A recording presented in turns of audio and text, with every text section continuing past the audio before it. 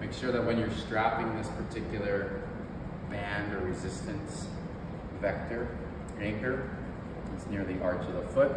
This is for working tibialis anterior and knee rotation in a very stronger, I guess, adduction sense. Key features, of course, is still going to be posture. I'm pulling my pelvis forward underneath me. I am going to hinge a bit and put a little bit of concerted pressure here.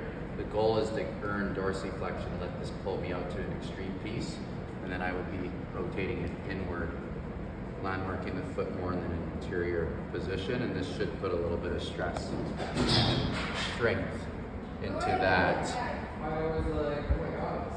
knee area.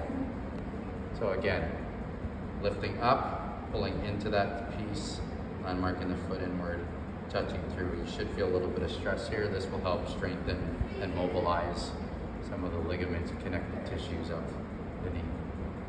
You could also do the same setup for the exterior points or the external points. It's the same idea, letting the foot go inward and now pulling in that outward sense through that position, earning that extension, working now the outside profile.